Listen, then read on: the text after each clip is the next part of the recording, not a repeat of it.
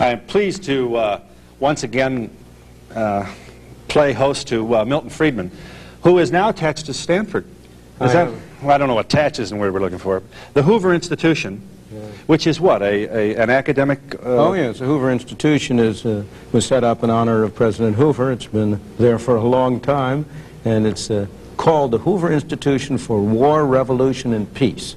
And they decided a while back they had enough peace, so they invited me to be a fellow there for a while. Would Herbert Hoover be pleased with the dialogue that's going on under the aegis of his name? Oh, I'm sure he would. He was a great student. He was not only an engineer, but the library, it was founded as a library based initially on the collection of documents and manuscripts he had collected in his public career. Yeah. Am I to assume that you wish that he had defeated FDR in 1930? That's a very, very complicated question. Okay, but you're not all crazy about the New Deal, I trust. Huh? Oh, on the contrary. I think the situation in 1932 was a very terrible situation, but it had been produced by the failures of the Federal Reserve System in the prior 4 years. It was not a failure of capitalism, it was a failure of government. And Herbert Hoover himself, in his memoirs at the end of that time, said he had learned to his sorrow that the Federal Reserve was a weak reed for a nation in time of trouble.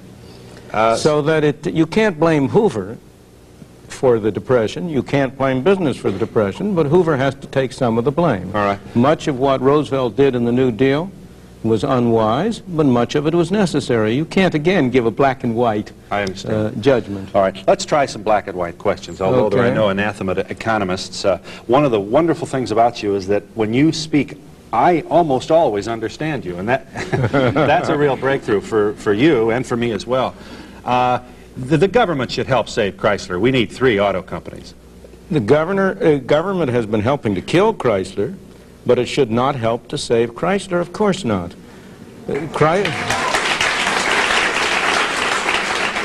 This is a private enterprise system. It's often described as a profit system, but that's a misleading label. It's a profit and loss system. And the loss part is even more important than the profit, because it's what gets rid of badly managed, poorly operated companies. What does? Losses. When Chrysler loses money... Oh, I see. So, all right, when Chrysler loses money, it's got to do something. When Amtrak loses money, it goes to Congress and gets a bigger appropriation. The question at issue is, should the people in this country bail out Chrysler by taking money out of their pockets, not to buy cars which they want to buy, but to pay for whatever has been the cause of the losses at Chrysler? Government has been responsible for many of those losses by unrealistic regulations and rules, but they've affected all of the companies. You're not going to condemn regulations regarding emission and... I certainly am. Of course I'm going to condemn them. Why not? Because if we don't have them, you're not going to be able to breathe, and you and I will not be in our senior years able to sit around and argue with each other. Well, those are assertions. They are statements that are made, but they are far from being correct. The fact is that pollution was going down long before we had any emission requirements, and it would go down without them. There is a case for doing something about pollution, but the way we've been going about it is the wrong way. Is there a case for the government to do something about it? Yes, there is a case for the government to do something about it, because there's always a case for the government to some extent when what 2 people do affects a third party. There's no case for the government whatsoever in mandating airbags, because airbags protect the people inside the car. That's my business. If I want to protect myself, I should do it at my expense. But there is a...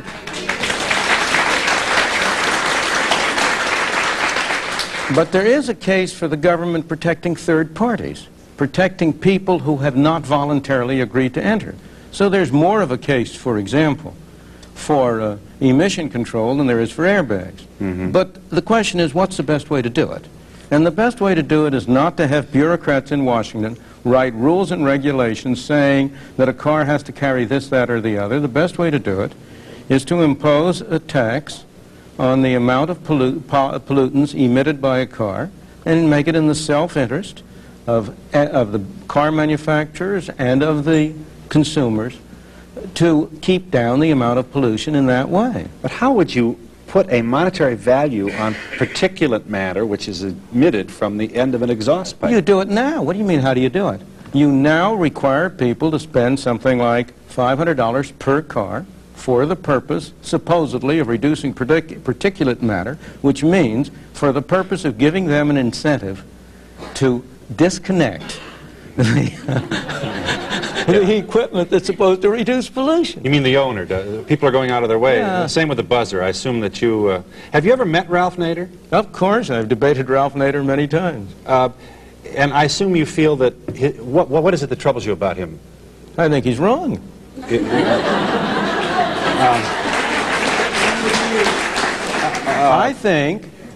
I don't have any doubt about his sincerity, but I think sincerity is a much overrated virtue.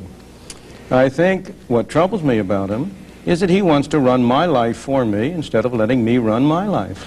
Let's just take a couple of things. If it weren't for Ralph Nader, we would still have those ornaments on the hoods of cars which impale babies and women and children crossing streets. We would still have an auto industry which is totally focused on cosmetics at the expense of sound automotive engineering. We would still have we'd still have an automobile business and its ancillary supplier of tires with difficulties that would be sent out to the public without regard to any problem at all of being asked to account for them. You know, the problem with claims like that is that they don't stand up to the facts. Now, take the most famous case. You know Ralph Nader got his start by a book called Unsafe at Any Speed.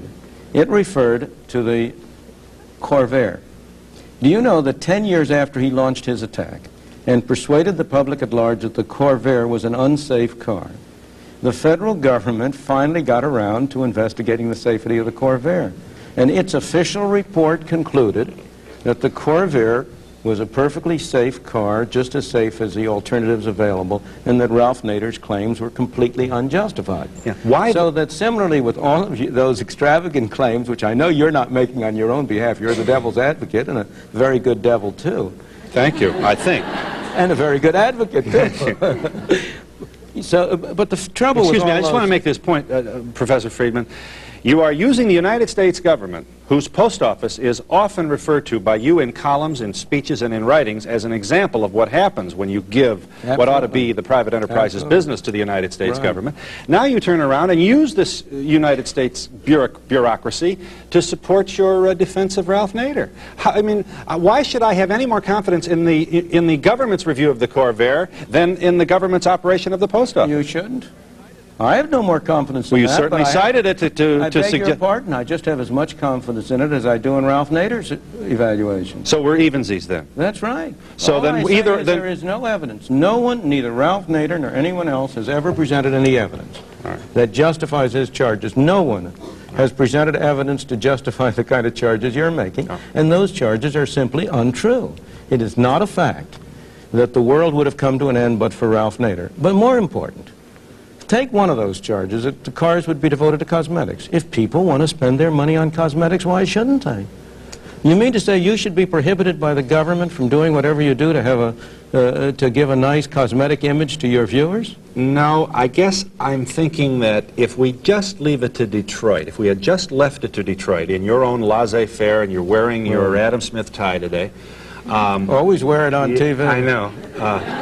Let me tell you what I think. Let's just tell me what's wrong with this. Sure. If we just, tell Ralph Nader to go somewhere else and complain. Sure. And let's let Detroit and the free enterprise system handle this. Here's what we would not have. We would not have collapsible steering wheels. We would not have padded dashboards. We would not have spring-loaded ornaments that bend back so that you minimize injury in the case of hitting a pedestrian. You would not have... Well, first of all, I have no reason to suppose that's true. Long before Ralph Nader came on the picture, the automobile industry had made cars increasingly safe. Brakes had become better. The protection and the bumpers had become better.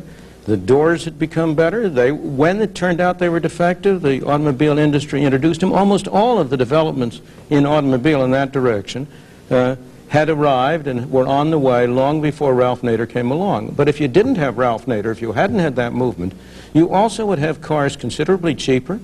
You'd have them available to a much wider range of people. They would be using less gas than they do now, not more gas than they do now. After all, the thing that amazes me about people who make statements like this is their neglect of history. This country went for close to 200 years without a Ralph Nader and without these regulations. And that was a period in which this country had its greatest growth, in which people streamed to it from all over the world and were able to make a better life for themselves and their children. If you take the automobile industry in particular, since Henry Ford really revolutionized it, it transformed the nature of life in this country. The automobiles improved tremendously. They came down in cost relative to other goods. The effect of the kind of regulations you now have has been to make automobiles not more safe, but less safe. Why? Because by making them more expensive, they make it pay to keep an old car on the road longer. The average age of cars on the road has gone up, and old cars are less safe than new cars.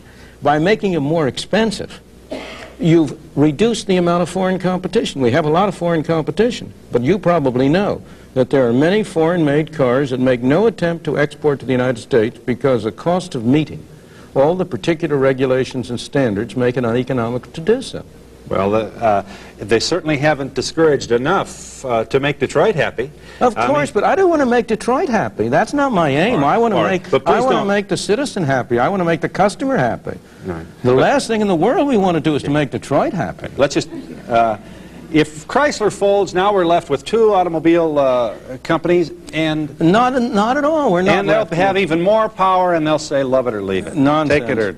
Nonsense. If we don't have any tariffs on cars from abroad, if we have free trade, the automobile industry of the world is in competition with Chrysler. Do you think that it was really, and with General Motors and Ford, who offered the greater challenge to General Motors and Ford? Toyota. Toyota and Volkswagen. So where's this nonsense about there'll be only two car companies? Yeah, but I have no objection to there being 100 car companies if the market stands it. But I don't believe you ought to artificially prop up a third company in order to say we got three companies. This is Milton Friedman, professor of economics, the Nobel Prize winner. And just let me step here just a moment. Let me try and see if I can't get somewhere in the next segment. Dr. Friedman is our guest, and we hope you'll join us.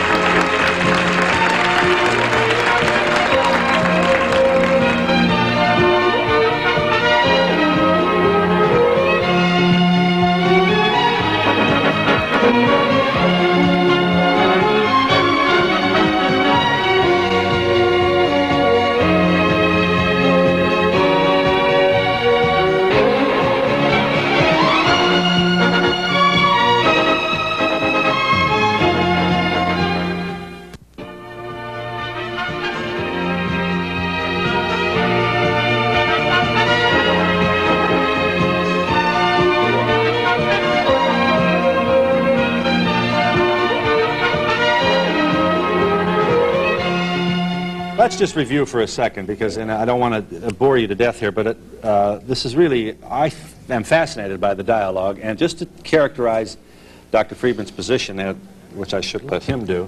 You won't succeed in not doing it. Just tell me how I'm doing here. Here is a man who feels that definitely there's too much government intervention in everything, and that if we just take Adam Smith's notion of the 19th century and let the laws of supply and demand work without all these bureaucratic rules and regulations, that we would have. You think we can eliminate the gas shortage if we do that? The only reason we have the gas shortage is because it's made in Washington. There's no need for the gas shortage. There's a problem in oil. Oil is expensive. The fact that the OPEC nations have formed an effective monopoly and quadrupled the price of oil hurts us. No question. We pay more. But we have multiplied the injury to ourselves by our bad government policies. Here's Japan we were talking about a moment ago. Japan, it's 100% dependent on foreign oil. It has no gas lines. Why? Because it hasn't tried to prevent prices from adjusting things.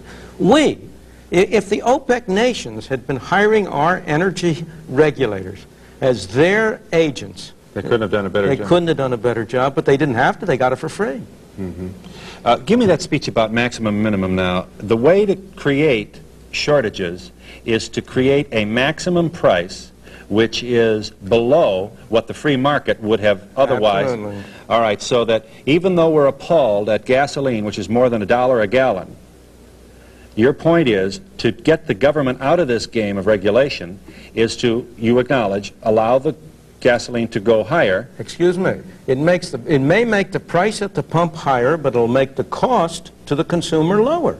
Who do you suppose is paying the over $10 billion a year budget of the Department of Energy, which amounts to 9 cents a gallon for every gallon of gasoline we consume? Yeah, I saw you. Can you prove that? Of course. 9 cents a gallon for Of course. Are there 20,000 people in the Department of Energy? Yes. 20,000 people. All of them making trouble.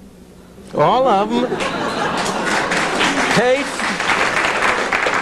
Let me give you a very simple example, because it's hard to go on. Here's Canada next door. Why is it there are no gas shortages in Canada, and the price of gasoline in Canada is lower than it is in the United States? Canada's in competition with the world, but it doesn't have the same kind of Department of Energy we did. If we had no price controls, you have to ask where you start. If right now the only thing you did was to eliminate the price controls, the price of gasoline at the pump would go up. Right. If simultaneously you also decontrolled crude oil and eliminated the regulation over the oil industry in this country, the price of oil would go down, because you would unleash the productive potential of the American oil industry. Explain to me why it makes sense to propose that we produce synthetic fuels at costs estimated up to $40 a barrel, while we will let people who pump oil out of the American land, oil well, some of them can only get less than $6 a barrel for their oil. Others can only get $14 a barrel, but we're going to spend the taxpayers' money to produce $40 a barrel oil. Is that sensible? You're saying that they get that because of regulation? That's all they get because of regulation? Yes, the regulation, the Right. limit on the price fixing, the limit on the price which they may receive for oil. Now, where do you suppose the difference between that price and the world price goes to? Okay, let me just, how do you speak to this nightmare? Let's do your thing. You're a czar. We'll make you a czar, and you're going to say, look, the free enterprise system is going to work. I'm not crazy about the OPEC monopoly either, but this is the facts of life. It's the geography, and it's the way we got to play this game. And let's let it happen as it happens. $3 a gallon. Now, we have truckers shooting each other right now because of their frustration, out of their inability to pay the... Excuse me. The only reason they're shooting each other is because the government won't let them be free to set their prices.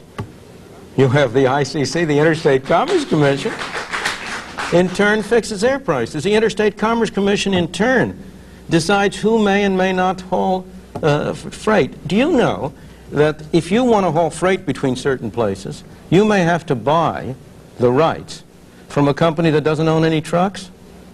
There are many people in this country who get income out of the accidental fact that they own ICC licenses to transport goods between point A and point B, which they don't use, but they rent out for others to use. The total cost, the total value of all of those rights, a purely artificial monopoly value that has no economic counterpart, is in the billions of dollars. So if you could simultaneously reduce the cost of trucking as well by simply abolishing the Interstate Commerce Commission. You want to do that too? Of course. Now we've got all... But now, wouldn't the result be chaos with trucks coming from all different directions and obviously... Obviously not. No. Why would the result be chaos? Trucks aren't going to come from all different directions and bump. Quite the opposite.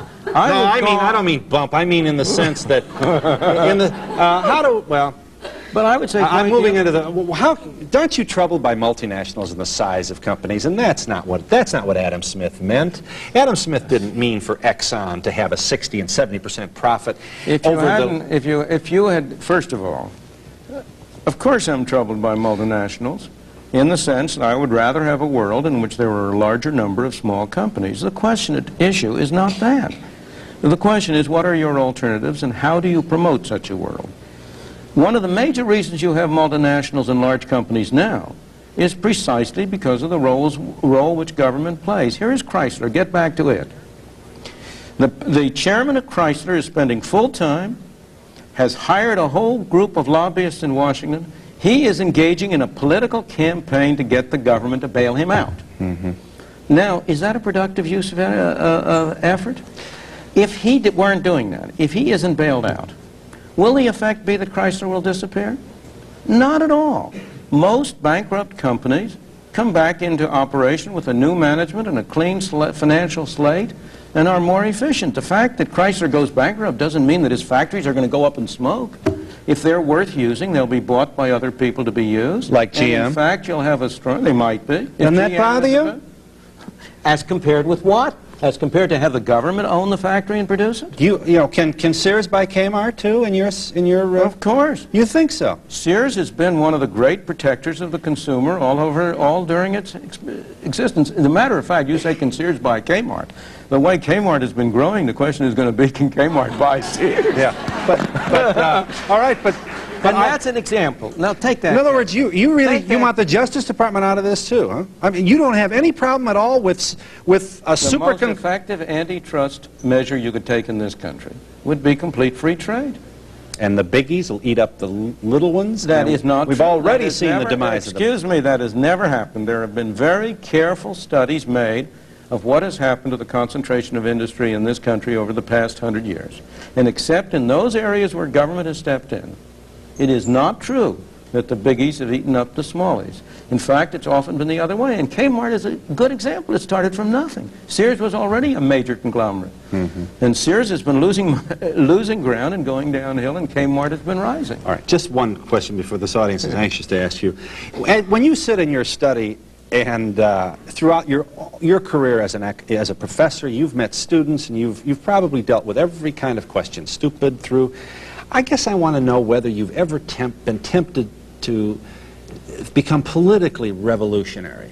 Here's my question. When you see around the globe the maldistribution of wealth, the desperate plight of millions of people in underdeveloped countries, when you see so few haves and so many have-nots, when you see the greed and the concentration of power within, did you ever have a moment of doubt about capitalism? And whether greed's a good idea to run on? Well, first of all, tell me, is there some society you know that doesn't run on greed? You think Russia doesn't run on greed? You think China doesn't run on greed? What is greed? Of course, none of us are greedy. It's only the other fellow who's greedy. The world runs on individuals pursuing their separate interests. The great achievements of civilization have not come from government bureaus.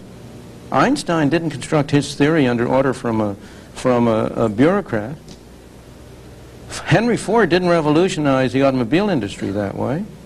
In the only cases in which the masses have escaped from the kind of grinding poverty you're talking about, the only cases in recorded history are where they have had capitalism and largely free trade. If you want to know where the masses are worst off, it's exactly in the kinds of societies that depart from that. So that the record of history is absolutely crystal clear, that there is no alternative way so far discovered of improving the lot of the ordinary people that can hold a candle to the productive activities that are unleashed by a free enterprise system. But it seems to reward not virtue as much as ability to manipulate the system. And what does reward virtue? You think a communist commissar rewards virtue? You think a Hitler rewards virtue? You think, excuse me, if you'll pardon me, do you think American presidents reward virtue? Do they choose their appointees on the basis of the virtue of the people appointed or on the basis of their political clout? Is it really true that political self-interest is nobler somehow than economic self-interest? You know, I think you're taking a lot of things for granted. And just tell me where in the world you find these angels who are going to organize society for us. Well, I don't even trust you to do that. Let alone myself. One of the nice things about having your own show is when you're able to say at any time, we'll be back in just a moment.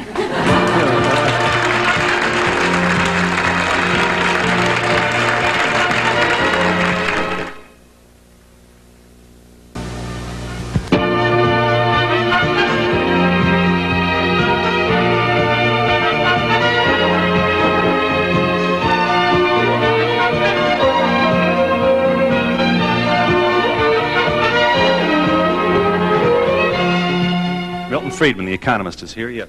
Yeah, first of all, I want to say I loved my Corvair. I would have helped a whole lot to get through this winter. How do people like Ralph Nader get to do the great things that they do? Does somebody hire them, you know, or is it us that puts these people into whatever it is that does it? Of course it's we who do it. We do it by providing them with assistance. We do it by providing them with political clout, by electing people whom they recommend. And that's a good thing. I don't object to that. We want a free society, a free democracy, in which if a Ralph Nader has certain views, he ought to be free to express them. People who agree with him ought to be free to contribute money to help him pursue his objectives. They ought to be free to vote for people he recommends. If he doesn't have that freedom, how can I expect to have the freedom to argue the opposite point of view? So I don't believe there's anything wrong at all in the fact that Ralph has been able to get so much influence, except that I wish he had been using his extraordinary powers in a better cause. We should also make the point that for all your misgivings about Ralph Nader, he is not crazy about regulatory agencies either. And he, for a long time, and maybe even before you, wondered aloud about the appropriate function of the CAB in regulating airline fares. And if any thesis has been demonstrated, it's certainly been that. Over these past several months with deregulation, suddenly, what do you know, there are no empty seats on an airplane. No, you're quite right. CAB has been a marvelous accidental example. But so far as Ralph Nader and regulation is concerned, you are quite right. Some of the groups under his organization have produced reports on ICC and so on that are excellent reports on the evils of regulation. The problem is that his solution is more of the same. His solution is to substitute a different kind of regulation. His only objection is not really to regulation, but that the wrong people have been doing the regulating. And so when you ask not what's wrong with what we've been doing, but how should we improve matters, he doesn't really have an effective alternative. What do you think is going to happen with inflation? Will it continue at the same rate that we've been having? Well, inflation doesn't ever continue quite at the same rate we've been having, but unfortunately, I cannot bring you any good news about inflation. Inflation has been on the rise. It's now running about 13%, 12% on a year-over-year basis. We may get some minor relief in the next year or so. I think it may go down to 8 or 9% at the lowest. But I am afraid that we will then be off on another round of the roller coaster. The path we have been on for the past 20 years is a roller coaster. We get up to a peak, we come down, we get up, but each peak is higher than the prior one, each trough is higher than the prior one. And until the American people have the political will to stop it, that's going to continue. Now, give us the will. Tell us how we get that will. There's only one way you can stop inflation, and that's by having the government create less money and spend less money. And the reason we have inflation is because the public at large wants inflation. You people want inflation. You don't say so. No one of you will say, I want inflation. But I ask you, do you want the prices at which you sell things to go down? Not the prices at which you sell them. You want the prices at which you buy them to go down. What everybody wants is for the prices of the things he buys to go down and the prices of the things he sells to go up. But that's a neat trick if you can manage it. But isn't it good old Adam Smith? Isn't that what he... Of course, it's good old Adam Smith, provided you have a control in terms of the total amount of money available. But it's not good old Adam Smith for those printing presses to be pouring out paper money, which you and I and the government in particular can use. We don't create inflation by our personal behavior. We create inflation by getting our legislators, the people in Washington, to vote for more and more spending, and by objecting to extra taxes, and therefore by having it financed by printing money. Right. Let me just ask you one more basic question here, and I promise we'll get this audience in the act here. Did Adam Smith, or do you, how do you feel about this desperate need to grow? We have no desperate need to grow. Oh, we do. We brag about our gross national product. It's going to be $1 trillion. Have a desperate need a guy's got 2 franchises. He wants 6. A man has 3 hamburger stands. He wants 12. We have no desperate need to grow. We have a desperate desire to grow. And those are quite different. I believe that the level of growth in this country ought to be whatever people want it to be. If the people at large, if each and every person separately was satisfied with where he is and didn't want to grow, fine. I have no objection. I don't want to impose growth on anybody. I want people to be free to pursue their own objectives. But it so happens that the American people have been a very dynamic, forward-looking people, and they have wanted to improve their conditions. But they haven't been wanting to stay But does still. numbers necessarily improve it? Hasn't the last 30 years demonstrated that that hasn't worked? No, we haven't had an increase in numbers, and the last 30 years has not demonstrated that. Most people in this country are better off today than they were 30 years ago, although they're worse off than they were 6 or 7 or 8 years ago. All right, just one, let me chase you down one more time on this. General Motors wants to grow as well. That's okay with you. Of course. They have a natural desire to grow, huh? Right. Okay. But other people have also a natural desire, and other people check it. The check to General Motors growth is Toyota and Volkswagen. It's Checker Cab. Well, I think it's interesting that the checks have American come Motors. from outside this country. They by haven't and large. always. They haven't Okay. always come All right. from outside. But the point I'm making is General Motors has more power to grow. No. General Motors cannot get $1 out of your pocket unless you voluntarily pay it over. The government can, and that's the fundamental difference. All right, here's where I'm going with this. You give me a hard time trying to get there, but I think as General Motors grows, I see the possibility of abuse. Or as any company grows, as the Donahue Show grows. Suddenly I decide I've got all the answers and start preaching. Absolutely. Now your point is some guy will come along and shoot me down pretty good, and I lose, and that's the way the system. The bigger they are, the harder they fall. Good, gotcha. W.T. Grant, being an enormously big company, didn't keep it from going bankrupt. The New York Central, being a big company, didn't keep it from going bankrupt. Chrysler Corporation may be the third automobile company, but it's a $13 billion company. It's one of the biggest companies in this country. That isn't going to keep it from going bankrupt. Here's the killer, though. When somebody does come along with a better mousetrap, the multinational mousetrap company buys it. And now we're back to mediocrity again. And the initiative and the talent of the little old man in the shoe shop who came up with a better is gone. Temporarily, there are new people coming up with the little old men in the shoe shops. And one of the major reasons, as I was saying before, why multinationals are able to occupy the position they are is because government rules and regulations favor multinationals. Almost all government regulation favors big companies over little companies. And you think Exxon ought to be able to buy Reliance Electric? Of course. And what else you want them to buy? The hotels too? I mean, where are we going to stop? Look, if you say to Exxon, look, one thing we're going to do is to make it impossible for you to make any money producing oil. What do you think their stockholders want? Have a hard time getting the American people to agree with that type of thing. First of all, Exxon doesn't buy anything. There isn't any Exxon. There are people. Exxon is a corporation owned by individual people. It's the stockholders of Exxon who ultimately are buying it. And if they don't like what Exxon is doing with their money, they have a perfectly good alternative. They can sell the stock. And as the stock went down, if the stockholders didn't like it, it would pay somebody to change the policy which Exxon is following. We have a far greater degree of control over what Exxon does than we have over what a lot of our government corporations do. Milton Friedman returns in a moment.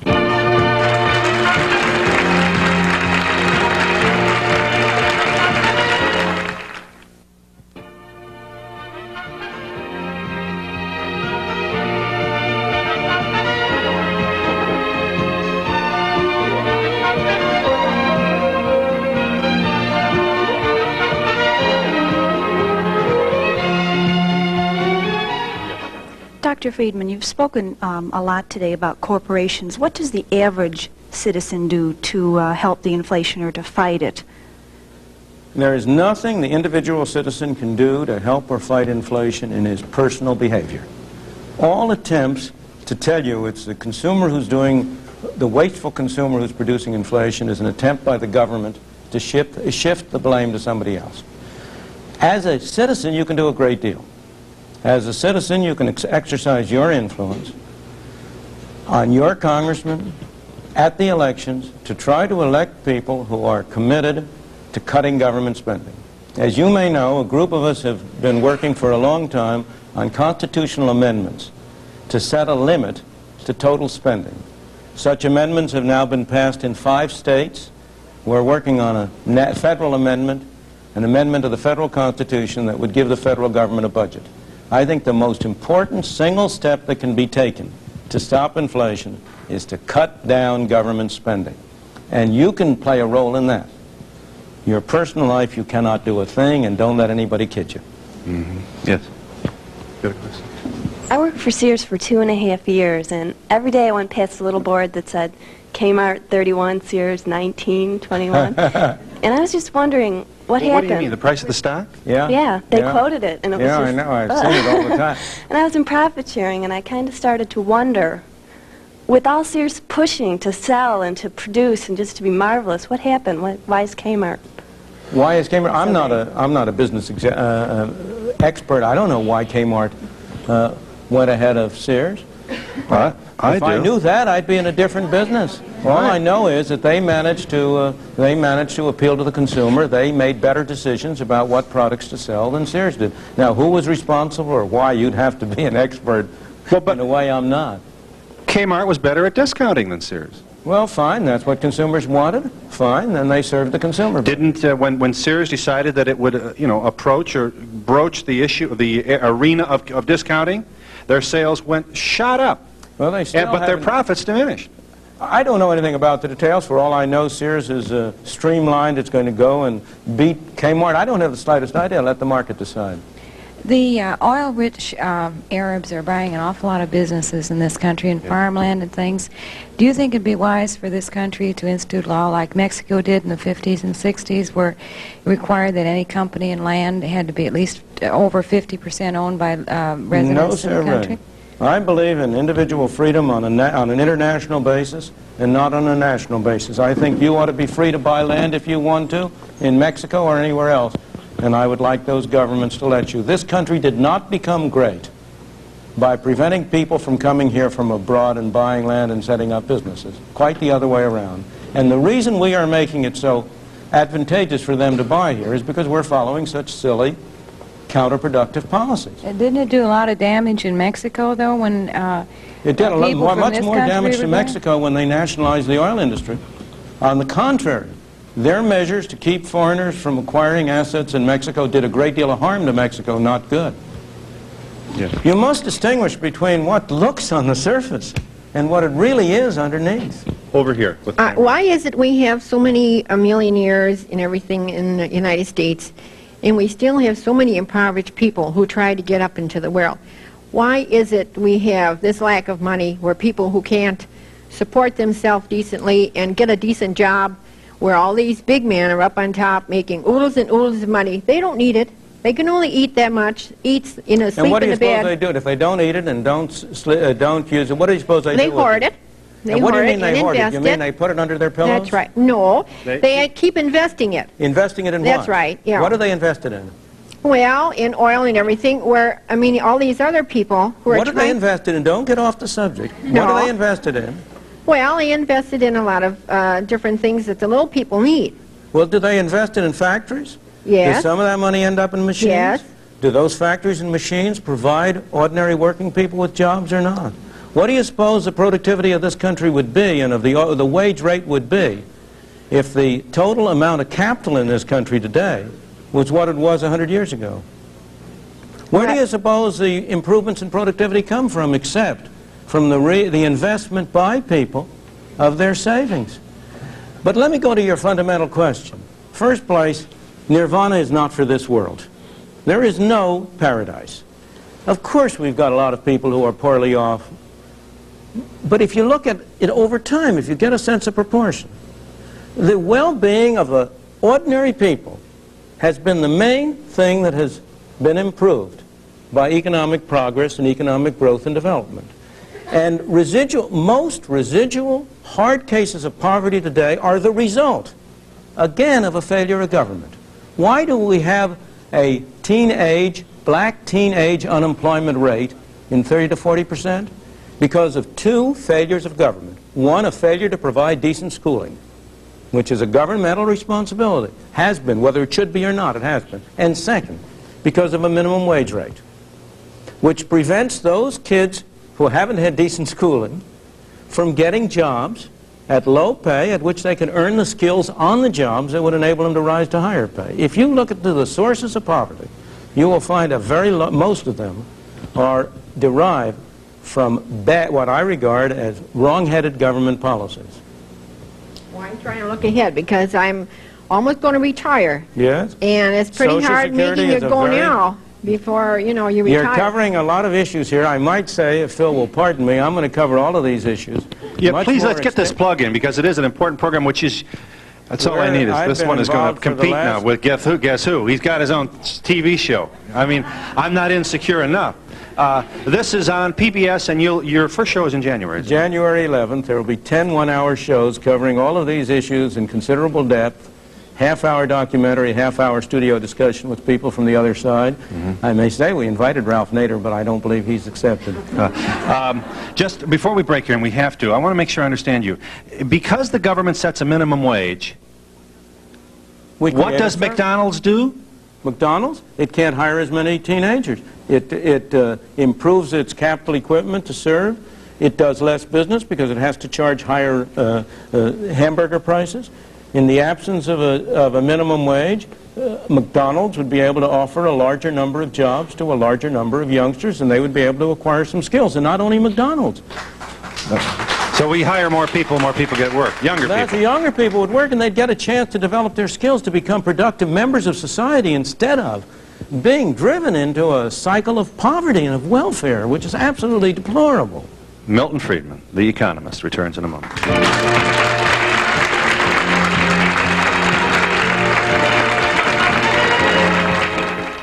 I want to know if you charge a lot for your services. In other words, how much do you get paid? As much as the market will stand. I believe in a market price, and I tell you something. I think people value what they get at what they pay for it. And what are you doing with your money? That is my business and not yours.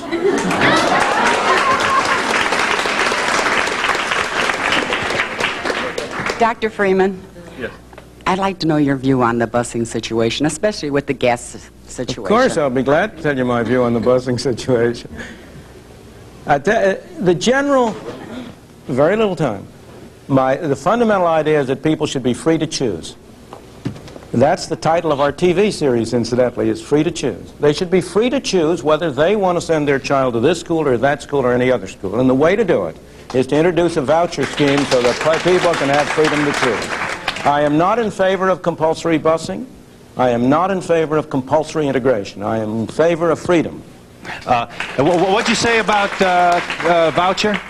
The voucher what? I would have a voucher system. You said I had to keep it brief, so I can only mention it. A system under which parents who chose not to send their child to a particular public school would be entitled to a payment like the GI Bill of Rights, a voucher which they could use at any school of their choice. You know what I'm going to do? I'm going to open a school. Very good. And I'm going to hire an advertising agency. Well, wonderful. And I'm going to have cheerleaders saying, go to Donahue High, because it's got the best football team, and I'm going to get all these vouchers, and I'm going to have the biggest super school in the whole county. Wonderful. Marvelous. I don't know if it's wonderful. If you can succeed, you cannot succeed by advertising what's not true. Ford Motor Company couldn't sell an Edsel that way, and I don't think even Phil Donahue could sell lousy education that way. Yes. You know, people think the public at large are a bunch of stupid people. They're not. Yeah. Doctor, is there anything the average citizen can do to protect himself from the ravages of the rising inflation? Unfortunately, there is very, very little he can do. I hate to say this, and yet it's true. The most effective protection against inflation is high living. How do you mean that? How do you mean that? I mean that. Unfortunately, there are no assets which you can confidently acquire with the expectation that they will provide you a hedge against inflation. On the other hand, if you buy yourself a nice house, you buy yourself a nice suit, you buy yourself a picture to hang on the wall, you are protected against the ravages of inflation. So, in other words, convert your money into material things? Unfortunately, it's not a very desirable thing to do. Don't convert all of it. You've got to have some reserve for emergency. I'm not saying this is a good thing. I'm saying that inflation is the kind of thing which leaves you with no good choices. But that sounds like playing the violin while Rome is burning. Well, tell me the alternative. The question was not what the nation ought to do. Yeah. I have no difficulty in saying what our governmental policy ought to be to end inflation. That's a different question. The question is, what can I as an individual do? And unfortunately, given the uncertainty of inflation, given the fact that real estate has proved a good hedge and it's proved a bad hedge, that stocks have proved a good hedge and they've proved a bad hedge, that government bonds are a snare and a delusion, that they have proved a very, very poor investment for the poor suckers who were induced by Uncle Sam to come into them. Unfortunately, there is no good way in which the ordinary citizen, the ordinary person, can really protect his assets against inflation. Dr. Friedman, I wanted to point out that a lot of people will agree that medical care costs are terribly expensive these days, and some hospitals that I know of, particularly in the South, have cost containment programs that are voluntary. Are these feasible? And if they are, why don't other businesses start them? Well, in the first place, every business has a cost containment program. There is no business in this country that doesn't unless it's on the verge of bankruptcy. In the second place, in all of these questions, one shouldn't look at the symptoms. One ought to go back and ask what the sources are. The reason why medical costs have been rising so rapidly in the country is, again, I sing the same old tune, but it happens to be true. Because whereas some 15 or 20 years ago, government spending on medical care accounted for something like 10–20% of the total amount spent on medical care. That was mostly in public health and for veterans. Today, it amounts to something like 40% or more of the total spending, and that's what's been driving these prices up. Milton Friedman returns in a moment.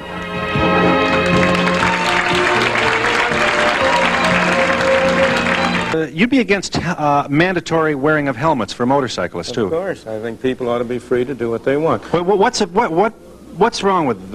why can't the government be paternalistic and maternalistic and care for its citizens? Well, that depends on what kind of government you want. Of course it can be, but it turns out that the paternalism tends to serve the interests of the people who are being paternal and not the people whom they are supposedly protecting. And it's expensive, too. I am not... don't misunderstand me. I'm not against all government measures. I'm not an anarchist. I believe we need a government for certain basic functions. We need a government to protect this country from foreign enemies. We need a government to protect me from being bashed over the head by you. And because you can find some valid function of government doesn't mean that everything government does is valid. And the problem today is not that we have too little government, but much too much government. Milton Friedman can be seen on PBS next year in several one-hour shows. Many thanks to this Nobel Prize winner for bringing his enthusiasm to our show, and thank you for your participation. Have a nice day. A year ago,